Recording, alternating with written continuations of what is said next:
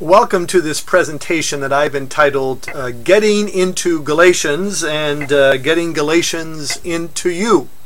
Basically, it's an introduction to the larger context of the Galatian letter. In other words, as you read this letter, both now and in the future, what is the geographical and historical context in which the words of Paul to the Galatians ought to be heard? I have just a few visuals for you in this presentation, and so I apologize on the front end for it not being as visually aided as most of my presentations, but I still thought it would be important for us to have this conversation to flesh out then again the historical context lying behind the Galatian letter. Now, the first question that we need to talk about has to do with the recipients. And in fact, in the homework assignment, I typically ask, to whom was the letter of Galatians written? Now, when you look at that question, you might think it's a silly one, because obviously, the letter to the Galatians was written to the Galatians. But that question is an important one because it allows us to talk about two important things. One, a simple important thing, and the other, a more complicated one. The simple first point we need to make is the fact that the letter was addressed to the churches of Galatia. In other words, unlike almost all the other letters of the Apostle Paul, this letter is written to multiple congregations, churches. And therefore, we should think about this letter as perhaps a circular letter, a letter that is handed around or circulates from place to place. And so that's one unique feature about the letter of Galatians that we ought to keep in mind. The second and more complicated question has to do with the location of this audience of these churches who received the letter to the Galatians. And it has to do with the meaning of the word Galatia both before 25 BC as opposed to after 25 BC. So before 25 BC, if you said, I'm writing a letter to the Galatians, it would have been pretty easy in terms of how it would have been understood. The term Galatia would have been used in an ethnic sense. Why? Because it refers to the geographic area where a particular group of people live, namely the Gauls. Now, the Gauls originally come from Europe, from the area of France. But what happened in about the 3rd century BC, if I could point on the map, is the king of Bithynia. The king of Bithynia invited about 20,000 Gauls into the region of Asia Minor in order to use them as a mercenary army. But what happened is he got more than he bargained. And these Gauls, who by the way have a reputation always in the ancient world of being lovers of war and quite physical, violent people, and as a result, a lot of ancient people groups, especially the Romans, were a little bit scared by the Gauls and invasions from the north from the Gauls. So as a result, this mercenary army was kind of running amok around Asia Minor, and it really took another king in the area. And when we use king, make sure we're not talking about empires at this point of history. We're talking about kings of cities or city-states. And so on the map again, I'm going to highlight Pergamum. So the king of Pergamum, who was actually a powerful king over a large area, his name was Attalus. Hence we talk about the Attalid dynasty. And they controlled actually the whole region of Western Asia Minor. If you look at my cursor going all the way down, all this area was controlled by the Attalids, and their home city was Pergamum. And by the way, you can see that they set a city in the furthest part of their kingdom, if you will, a frontier city, and they named it Attalia, naturally after Attalus, who was the head of this Pergamum dynasty. So King Attalus kind of defeated, or at least restrained, the Gauls, such that they ended up living in the center region of Asia Minor, or modern-day Turkey, where my cursor is going. So the Gauls lived in this region called Galatia, which was in the center of Asia Minor. Just to go back to the king of Pergamum and the Gauls, I brought a couple of pictures here to help you think about them. Here we have two monuments I'm going to show you, the so-called Dying Gaul monument. So the king of Pergamum, King Attalus, commissioned artists to commemorate his victory over the Gauls. And so in Pergamum, on the Acropolis, it's a very prominent place there in Pergamum, where the king of the Pergamums lived, and there were also temples and other religious structures. There was also a temple to Athena, the goddess, among other things, of wisdom. Hence there was a library associated with her up there. But in the courtyard from the Temple of Athena, we know there were a couple of these Dying Gaul monuments. These are Roman copies of the original. And here's one, and they're very dramatic. And why would a King Attalus commission an artist to portray his enemy in a very dramatic, powerful way? Well, because the more powerful and noble you make your opponent, your enemy, well then of course that only increases the stature that you have as one who conquered them. And so here we have a dying Gaul soldier who's just killed his wife. So rather than allow his wife to become a slave for your enemy, he's killed her, and that of course requires a very brave act to do, to kill someone you love, and rather have that than have them live in a shameful position as a slave. And now he's in the process of killing himself. Very dramatic pose, and you can see the blood in the marble statue. That's one of the Dying Gaul monuments. And here's another one. So you can see here the soldier is wounded. He's got his sword on the ground. You can see the mortal wound, that he's committed suicide rather than submit. I have one more picture too. You can see that this person looks very un-Greek-like, very un-Roman-like. You can see it's very hairy. The hair is massive. You've got a mustache. You have a powerful figure. And so going back to the map, so the reason we have a place called Galatia, again, prior to 25 BC, it refers in an ethnic way to an ethnic group of people, the Gauls, who were restrained in this center region of Asia Minor, which then had the name Galatia. However, after 25 BC, so now the Pergamum king is gone, and Rome has been powerful all along, but they've taken over this region, and the Romans in different periods of their history would restructure things. So they decided to restructure this area, and they made this region, Galatia, a larger province going all the way up to the north, to the Black Sea. Look at my cursor, right? Going here, not all the way to the west, but following this kind of area, but down to the south, down to the Mediterranean. That became now the province of Galatia. And so when Paul writes to the churches, plural, of Galatia, the question is, where did they live? Where were they located?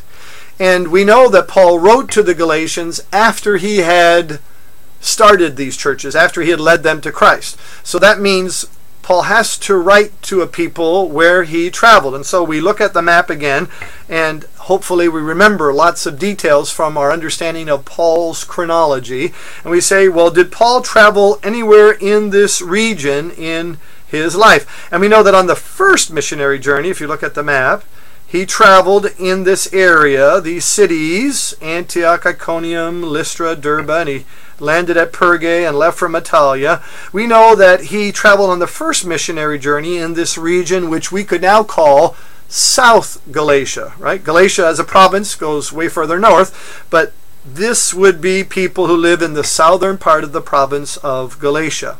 And so one way to look at the Galatian letters is they were written, and by the way, this is my preferred way of understanding the letters, and it's the most popular view today, is that Paul, after finishing the first missionary journey, and, important, before he leaves to go to Jerusalem for the first Jerusalem Council, we'll come back to that in a minute, he then writes to the churches that he had recently founded and visited, and he learns that they're under attack from these group of people that we call Judaizers. We'll get to that in a minute too.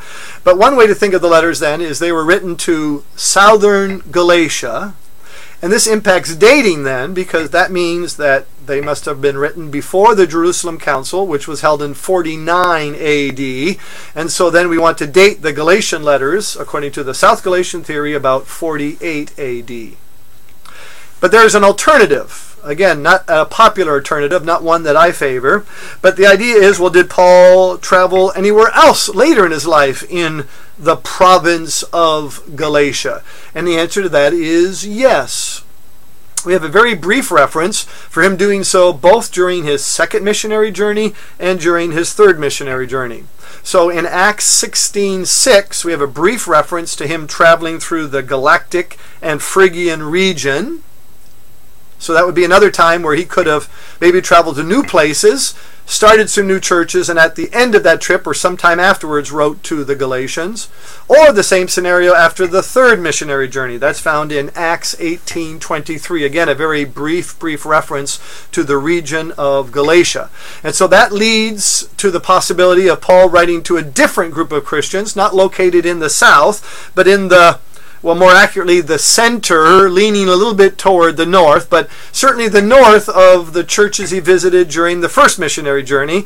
And that leads then to the alternative theory, the so-called North Galatian theory. And this too impacts the date of this letter, and that means we have to push the date back, although we have to be a little bit flexible, because whether we date it after the second missionary journey or the third missionary journey, then of course the dates become much more variable, but it's typically dated anywhere in the 57, 58 kind of region. So again, I'm a proponent of the South Galatian theory, and that's the most popular view today, but it's not one that you can shout, but it's one that we can whisper, because the evidence leans more strongly toward the south than it does to the north. Permit me to share with you one piece of evidence which many scholars find quite important. It's not the only piece of evidence, but it certainly is a key one, and it has to do with the Jerusalem Council that we referred to just a minute ago. Just to refresh your memory, in Acts 15, we read about how, well, I can actually put it on the map. We'll come back to that maybe later. If you follow the cursor in Acts 15, we read about how some brothers from Jerusalem went down. I know on the map it looks like we're going up, but Jerusalem is 2,000 feet above sea level, and Antioch is lower. So these brothers came down, or traveled to the north to Antioch, and they said, if you don't believe, if you're not circumcised according to the law of Moses, you cannot be saved. And so the Antiochian church struggled with this, and instead of just simply saying, yes, you're right, and making everybody become circumcised, they sent Saul, or Paul, and Barnabas down to Jerusalem for the first so-called synod, the Jerusalem Synod. And at that synod, it was decided that Gentiles did not have to be circumcised. And then you may remember that they wrote a letter, the so-called apostolic decree, in which they informed Gentile churches of their decision, namely that Gentiles don't have to be circumcised, but also some 4 other things, though, they had to worry about. And they sent those letters, not with Paul and Barnabas, with 2 of their own persons, Judas and Silas. Now, how does that relate to Galatians? We're going to see, we haven't got there yet, but we're going to see, and maybe you know from your reading of the letter or other sources, that that Galatians is written in response to what? To opponents, people from Jerusalem, claiming to represent the pillars, that is, the apostles, namely James, the brother of Jesus, and Peter. So there are people who've invaded the Galatian churches and saying, we represent the authoritative teachings of the apostles, and they say that you have to be circumcised. So if Paul had written Galatians after this Jerusalem Council visit, after the apostles in Jerusalem had made a decision that Gentiles don't have to be circumcised, and after they had written that so-called apostolic decree, this would have been the easiest thing in the world for Paul to refute, to shoot down. He could have just sat back and smiled inwardly to himself and let his opponents make their claim, and then after they were done, he could kind of pull out his letter, or if he didn't have it, he could refer to it and say, I just happen to know of a letter, an official decree from the very head apostles that these guys claim to represent. And this decree, this letter from the apostles, says exactly the opposite. Namely, Gentiles don't have to be circumcised. So the fact that Paul doesn't appeal in Galatians to this Jerusalem Council decision, it's almost unexplainable unless it hasn't happened yet. And so again, the most popular view is that Paul is writing to churches that he established on his first missionary journey, churches that are located in South Galatia, and he wrote the letter immediately or relatively quickly after visiting them and before he and Barnabas went to the Jerusalem Council, and that explains why he doesn't refer to the Jerusalem Council decision anywhere in the Galatian letter, even though it would be the perfect ammunition to refute the claims that his opponents were making. Well, that ends our maybe too long discussion, but it is an important one because it has implications for the dating, and other things in New Testament theology often come back to the South versus the North Galatian theory. You might think it's a technical matter, but it's a big deal in academic circles. It ranks right up there with the great debates of all time, like tastes great, less filling. New Testament scholars like to get together and say South Galatia, and the others say North Galatia, and they give some evidence one way or the other. But our important goal is to kind of concretize the people who received the letter to the Galatians. In other words, when we open the Bible and we hear Paul or God speak through Paul to the Galatians, I now have a place in my mind. I can envision them located there in southern Galatia, where Paul visited and traveled on his first missionary journey. And now we want to go further than that, because I have a mind. I see them now located here in the southern part of Galatia, but I want to know a little bit more about what was going on. Right? In technical terms, we say we want to know the Sitzum-Leben, the situation in life. Or if you're talking about a 4-page method, you want to say, well, what's the trouble in the text? What's going on in these churches? What is the problem that Paul is addressing? And in order to answer that question, we're engaging in a method that I need to talk about, because it's something we do when we reconstruct any letter of not just Paul but of the New Testament. But when we do this, we're involving ourselves in a method that we need to know has been named and has some strengths and weaknesses. And so let's spend a few moments talking about this method called mirror reading. Mirror reading. Now, I'm not sure who first coined the phrase, but it stems from the fact, or at least the image, is that we stand in front of the Bible, and the Bible acts like a mirror. So in this case, we're standing in front of Galatians, and the letter of Galatians, the Bible mirrors, it reflects back not just what Paul said, but also what was going on. It's kind of like reading between the lines, or hearing what Paul says and then deducing what was the problem or what the opponents were saying. And it is often given the name mirror reading. I don't like that analogy. I have a better one, I think. I haven't got a catchy name for it, but I like to think of it as a phone conversation. So imagine you're in a room with somebody that you know well. For some of us, it may be your spouse, but somebody you know well, and then the phone for this other person goes off, right? And then you hear this other person talk on the phone. So you hear only one half of the conversation. You don't hear what the person on the phone is saying on the other end. But even though you don't hear what the other person on the other end is saying, you nevertheless almost always can figure out very quickly who is on the other end, who the other person in your room is talking to, and not only who they're talking to, but what they're talking about. And so this is an analogy then for understanding the letters of Paul and the other documents of the New Testament. We have only one half of the conversation. We don't have a letter that the Judaizers wrote, or even that the Christians in the Galatian churches wrote. We only have what Paul wrote. But even though we hear one half of the conversation, we can reconstruct what they, that is either the Christians in Galatia or the opponents who have invaded those churches, are saying. Now there are some scholars who recognize that there is a danger with this approach, and it's true. We can concede that. So sometimes it happens when you're in a room with your beloved, whoever he or she may be, and their phone goes off, and then you listen for a while, and then you get off the phone. This person gets off the phone. You say, what is Aunt Edna up to now? And then the other person says, I wasn't talking to Aunt Edna. I was talking to so-and-so. So in other words, sometimes we hear one half of the conversation and we don't hear enough of it or get enough information about it, and we get it wrong. We make a wrong conclusion.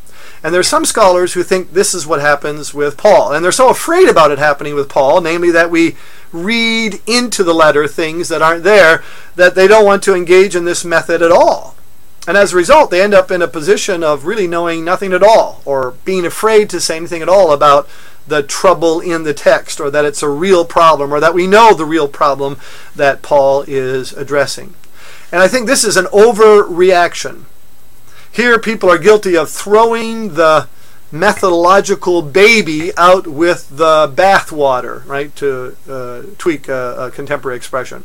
So I think we can use the method of mirror reading, but we just have to be careful how we use it. And so some scholars have developed criteria to make sure that we use it well. So for example, one is the criteria of numbers. So the more often that Paul explicitly refers to either an event or a teaching, the more confident we can be about reconstructing what the other half is. I mean, that's true in our conversation, our phone conversation analogy too. The more often the person on the other, the more often the person you hear in the room says something like Aunt Edna or something specific about what they're talking, the more confident you can be about reconstructing what the other half of the conversation, what the other end of the line is saying. And it has to do not just with frequency, but also with specificity. I mean, it'd be one thing if the phone, if the person in your room answers and they just say, "Hi, Auntie." So you've got a little clue. They're talking to an aunt, and maybe you can deduce from the rest of the conversation which aunt it is. But if the person in the room says, "Hi, Auntie Edna," well, then you can be reasonably confident that the person is talking to Aunt Edna. So when we apply this criteria now to the New Testament, right, we can, with some confidence, use the method of mirror reading, or my analogy of a phone conversation, to reconstruct the problem in the text, the trouble in the text, the Sitzum Leben, the situation in life that's going on. And again, we can shout where the evidence allows us to shout, but we should whisper where the evidence requires us to whisper. So for instance, if you were going to write a sermon on Colossians, and you did some research and you read about people talking about the, quote, so-called Colossian heresy, the so-called Colossian heresy. Well, that's already a tip, because when you did some more research, you would see that when you mirror read the Colossian letter, there's a hint that there's a heresy that Paul is addressing, but it's not so clear. Anyway, a few scholars think it's there, and hence the name the Colossian heresy, but there are a lot of scholars who don't find it there, or certainly recognize that it's not very clear, and so now they refer to it as the so-called Colossian heresy, because when you add so-called, that shows that you're maybe a little skeptical about whether or not there really was a heresy at work in the Colossian church, and that which Paul is responding to. And so, again, we can engage in mirror reading, but we just have to use it properly. And where the evidence is strong, well, then we can be strong in our claims. And when it's not so strong, well, then we have to be appropriately quiet. So now, let's get back to Galatians, and let's engage in a mirror reading, an appropriate mirror reading of Paul's letter to the Galatians. And the first thing that I am going to discover when I mirror read the letter is that there were opponents in the church. And I'm not just imagining it, but there are lots of texts where we find it. And I can see here 1:7. Some people are throwing you into confusion. Now when I read that, I'm not imagining things. If I say, I think there are some people who have invaded the church that are causing them to be confused. And if it were only the one reference, then I'd have to be a little tentative, but there are lots more. 3:1, we read, "Who has bewitched you?" Somebody has tricked the Galatian readers. 4:17 is an important verse. "Those people are zealous to win you over, but not for good." The word zealous is an important word. These people are not just kind of somewhat interested in pushing some agenda. No, they're zealous. They're passionate about it. 5:7, who has cut in on you and kept you from obeying the truth? 5:10, the one who is throwing you into confusion. And then my, I could say my favorite verse, just favorite because of the shock value for modern readers if they don't know that this is found in the Bible. Paul says, as for those agitators, those troublemakers, I wish they would go the whole way and emasculate themselves. Well, that's actually a softer way of saying castrate themselves, right? Those people pushing circumcision, Paul says, I wish they'd, go further and, castrate themselves. And that, of course, is a powerful reflection of how strong Paul feels about the situation and how dangerous the context of the church is. And then finally, 6:12, those who want to make a good impression outwardly. And so when you look at these texts, we have many of them, and we've got specific references. And so with good justification, we can talk about the fact that there are opponents, people who have invaded these Galatian churches and who are pushing an agenda, and it's not, Paul says, for their good. Okay, so now I'm envisioning these churches in South Galatia as I look again on the map. I'm envisioning them being invaded. Can I learn more about them? And the answer is yes. So again, we engage in a mirror reading. And if you read the letter carefully, there are certain key topics that seem to come up multiple times. And so what are these topics? Well, one topic that gets a lot of attention in the letter is the issue of circumcision. And you have to ask yourself, why does Paul keep talking about circumcision? And the natural answer is, well, somehow it must relate to what's going on in the Galatian churches. Somehow that must be an issue for them too. And so we have texts like 5:2 and 5:3 and 6:12 and 6:13 and 6:15. And there are also references in chapter 2:3, 2:7, and 2:12.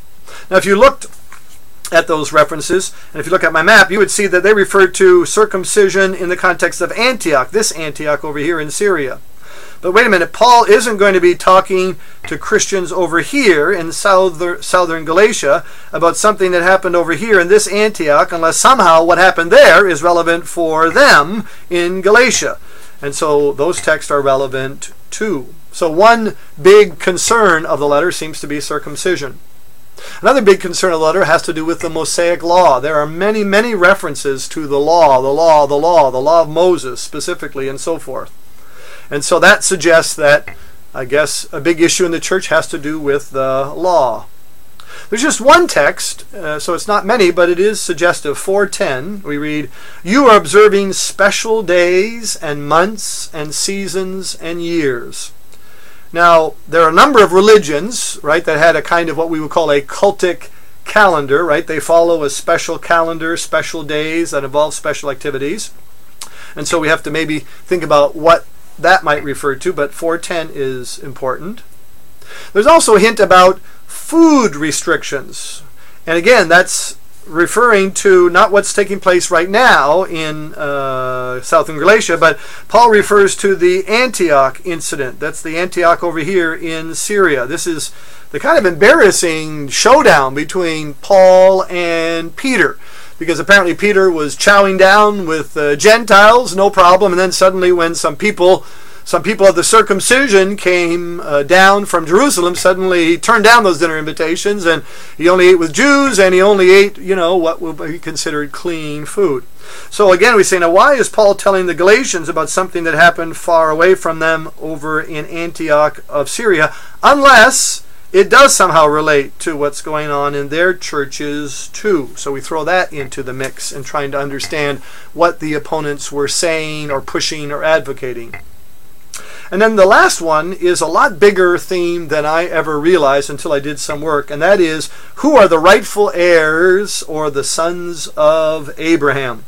Sometimes I say it this way, who gets to sing that annoying Christian song? Father Abraham had 7 sons had Father Abraham. I don't know if you know that song, but it is annoying because it's like the wheels on the bus go round and round. This is a Christian ditty that can go on and on and on.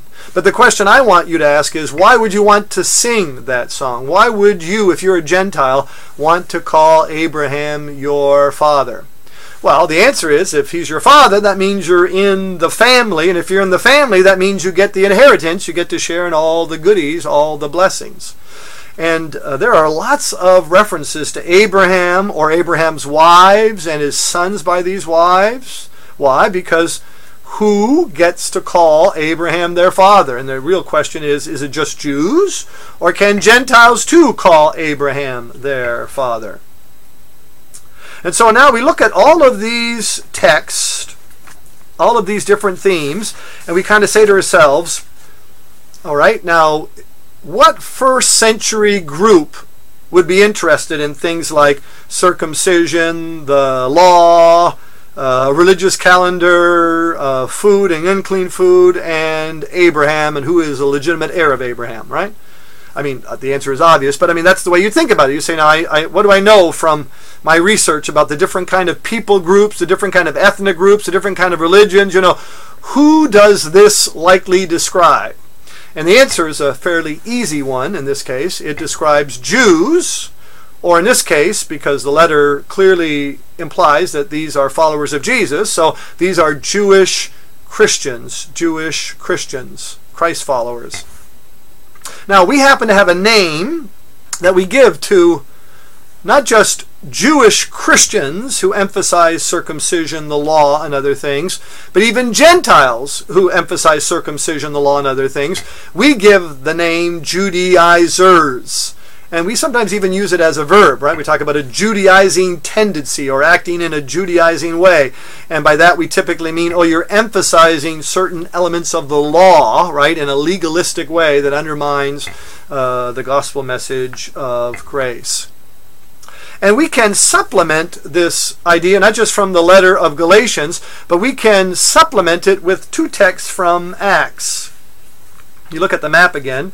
So I'm quoting from Acts 15 verse 1, because Acts 15 verse 1, you see it on the cursor there. I want you to envision, these are brothers, because it says in Acts 15 verse 1, some men came down from Judea to Antioch. There they come. See them? They're coming down. Remember, Jerusalem 2,000 feet up, down to Antioch. And it says, again, Acts 15 verse 1, and we're teaching the brothers, quote, unless you are circumcised according to the custom taught by Moses, you cannot be saved. And so, if we had Jewish Christians, Jewish brothers who were motivated enough to go from Jerusalem down or north to Antioch to say that, namely, unless you're circumcised, you can't be saved, it's not hard to imagine that they went around the corner and further west into South Galatia and also said, oh, unless you are circumcised according to the custom of the law of Moses, you cannot be saved. So Acts 15 supports the plausibility of our historical reconstruction. And one other text I think is important, and that's Acts 21:20. Acts 21:20. So Paul ends up in Jerusalem, and James and the other leaders of Jerusalem are telling Paul about, quote, how many thousands of Jews have believed. So these are also then Jewish Christians, Jewish believers. But then this added phrase, again, Acts 21:20, and all of them are zealous for the law. All of them are zealous for the law. So what we have are thousands of newbie Christians, thousands of new Jewish converts, and what's more, we read that a lot of them were zealous, passionate about the law. And so it's entirely plausible that somebody who has this kind of passion or zeal for the law would be upset then with a message that Paul perhaps proclaimed, namely that somehow circumcision wasn't important. They might be motivated to travel to other newbies, to other Christians, Gentile Christians in places like South Galatia, and challenge them with the importance of circumcision and other Jewish matters.